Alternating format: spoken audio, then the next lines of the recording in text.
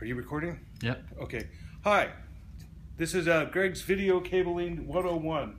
First off, I want to start off, there are two basic types of cables that we use here at Wizard. This is known as a DVI.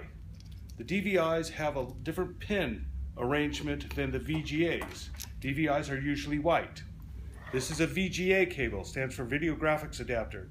They are usually blue and have that pin configuration. Now, our video cards are third-party video card that are installed on the computer itself. If you'll notice down here, Matt, there is the standard motherboard video adapter. We don't use those in our machines. We have installed a third-party card. This is the third-party card.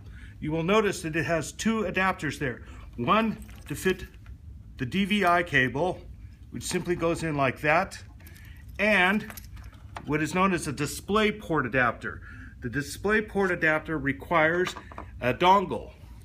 This is a dongle from the display port to the DVI.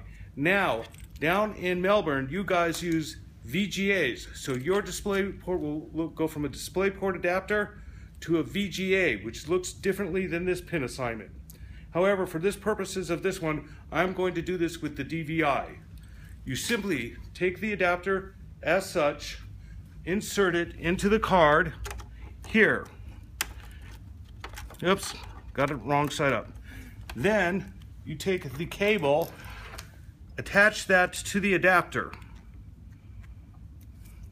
making sure the nuts are screwed in firmly.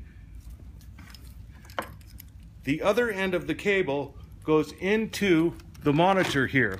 You will notice there are two ports here, one for the DVI and one for the VGA. Again, in Melbourne, you would be using the VGA. Here in Canberra, we use the DVI. Aligning the proper pin configuration up, again, I have that backwards. You simply insert it into there, and again, firm down the connection. Straightening the monitor up. Now, all you'll have to do is turn the computer on. Hoping this helps. Thank you.